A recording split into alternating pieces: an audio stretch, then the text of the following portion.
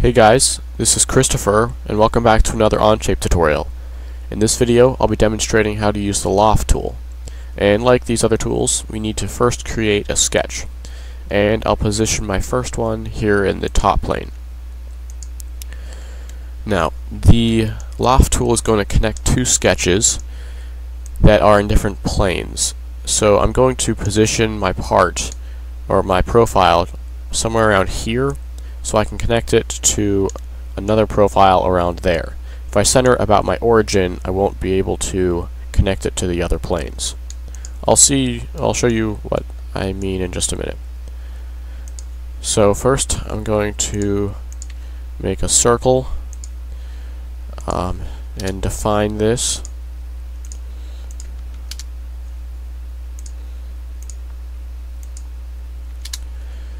And now I'm going to make a second sketch right here on this plane, and this time I will make a polygon,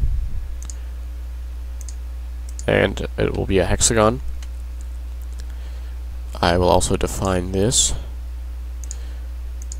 and I'll position it a little bit differently.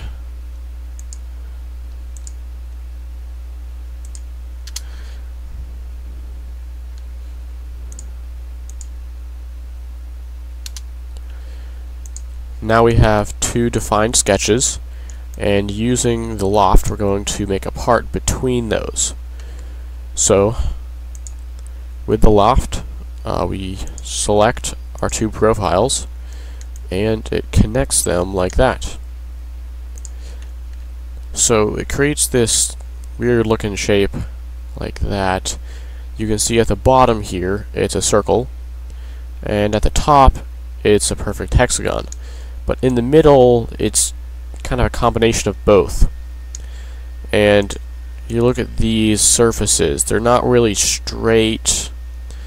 They're kind of weird, bent and curved. But that is a combination of a circle and a hexagon between those.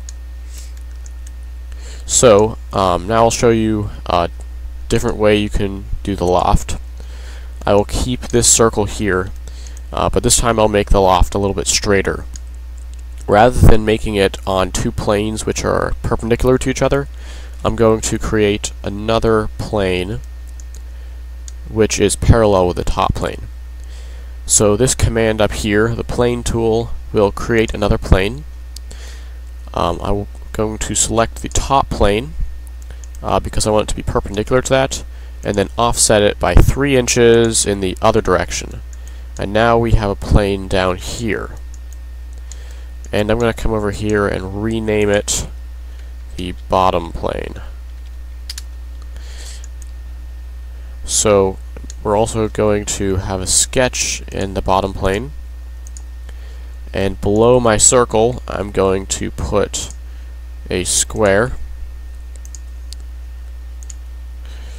and define it.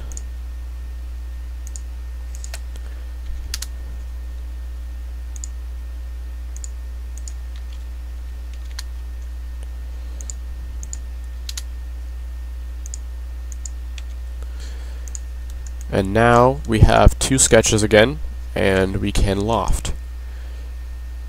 So selecting our two profiles, now we have a more straight looking Loft because these two planes are parallel.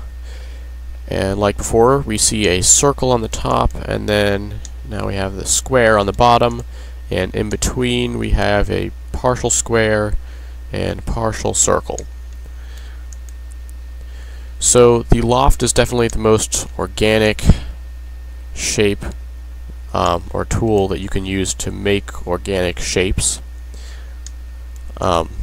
It can be very useful when blending two dissimilar shapes together. You would not be able to do anything like this with the regular extrude. So I hope you found this video useful, and if you did, please like and subscribe.